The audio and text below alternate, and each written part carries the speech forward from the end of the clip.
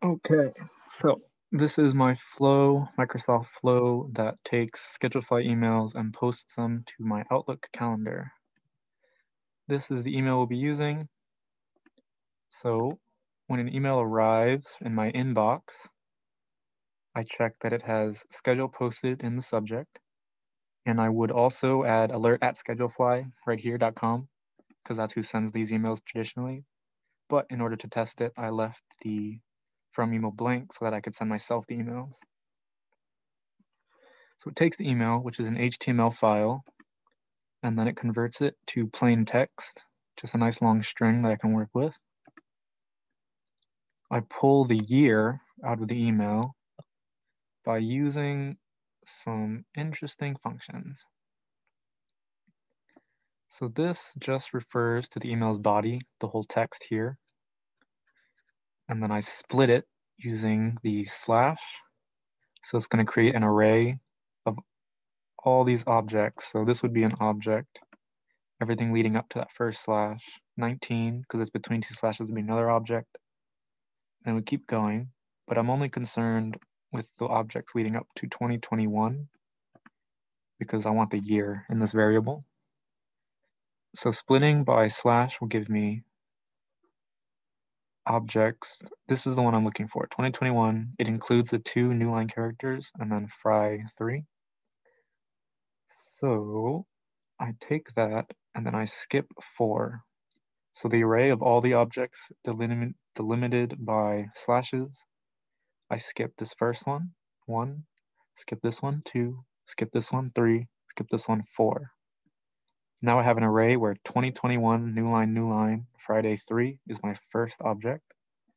So I take first, and then I use substring to pull out just these first 4 characters. Start from 0, pull 4 characters. That gives me, this is a successful run, that would give me 2021 string year. So now that I have year, all these parallel branches down here, these are just each day of the week. We're just going to go through one. Friday.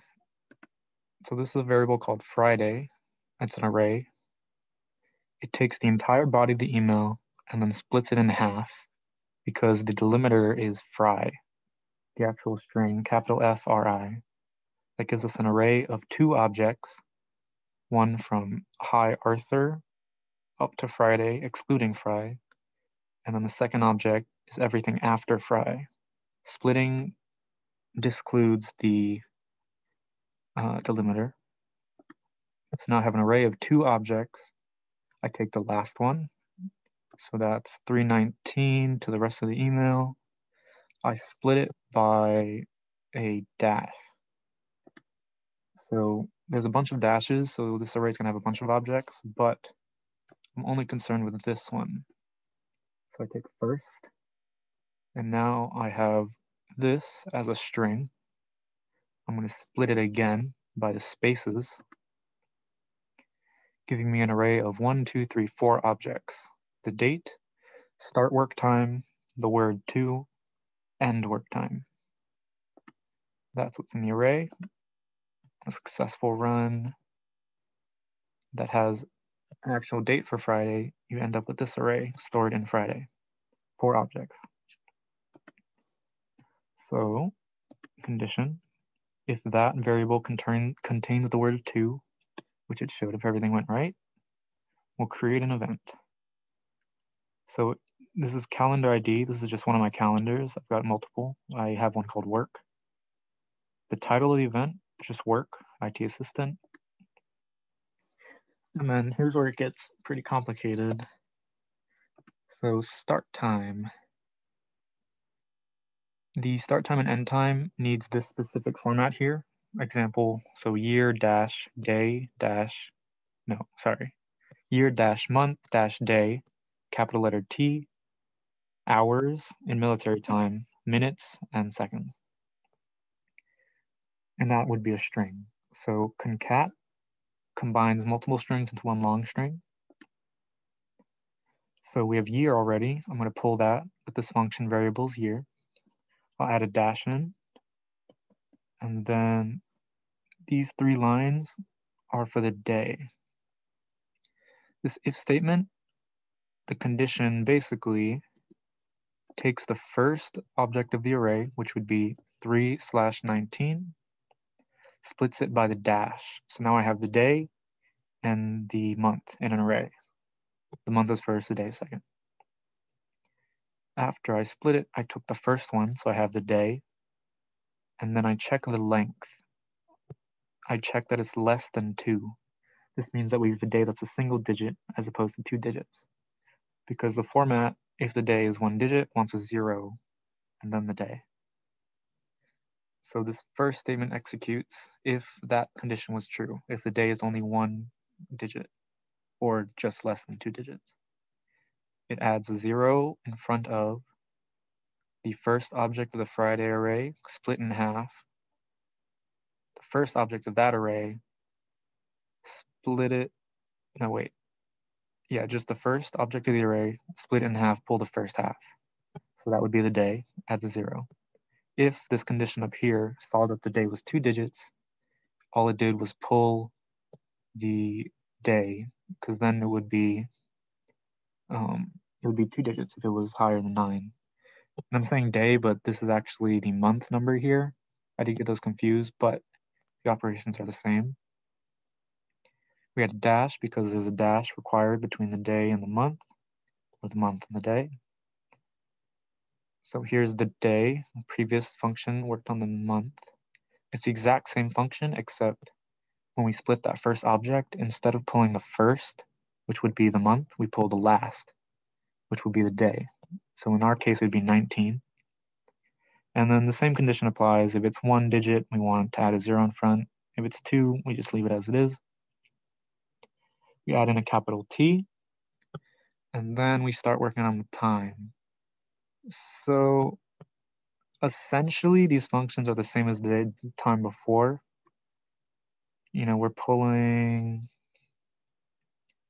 we take the array, we're pulling out, we're taking the array, and then we have to use the skip function. All this does is remove objects from the front of the array. So we did variables Friday, this whole thing, we skip 1, that gets rid of the date, and then we pull the first, which is the time. It would be 3:00 p.m. So we can pull out the hour or the minutes by splitting by the colon and then doing first or last. For the hour check, we do the same check, checking if it's 1 digit, adding a 0 in front if it is. But considering it has to be military time, there's a big if statement encompassing the whole hour thing. And all this does is check if the time had PM or AM. If it had AM, it just checks if it's 1 digit and then pulls it, adds a 0, or does the 2 digit, pulls it. If it's PM, it does the same thing, except it adds 12 to the first, or 12 to the hours, because that's how military time works. The minutes is always going to be 2 digits, so we just have to pull that out. I'll show this one in detail because it's easy to visualize. So variables, Friday, that would be the date, start time to end time.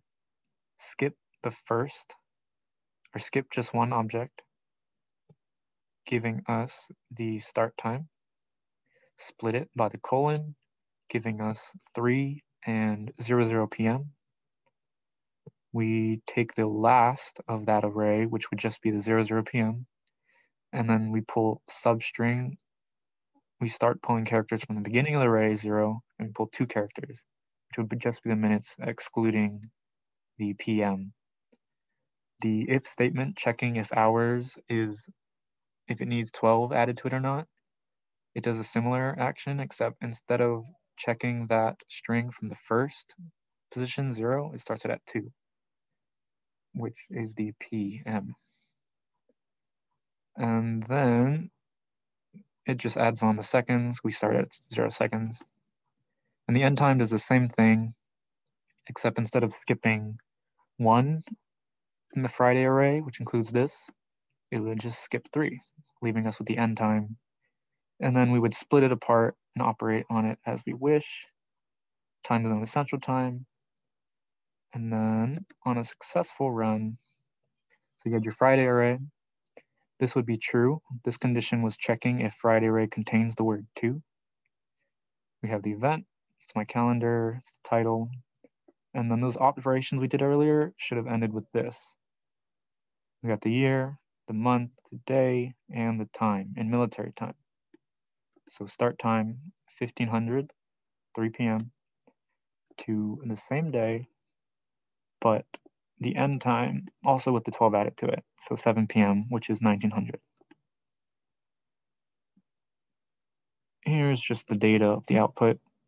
But yeah, so then you do all of that in parallel with each other day. So Friday we split by capital FRI, Monday we would just split by capital MON. And because each date and time starts with a weekday and ends with a dash, it allows us to pull out whichever date and time we want. We can't do one long string and then just start at some random position because everyone's names would change. So if I had a different name, then it would have messed it up. But this way, by splitting it by fry and dash, we can isolate the date, even if this first line changes, if the number of characters change. And that is all.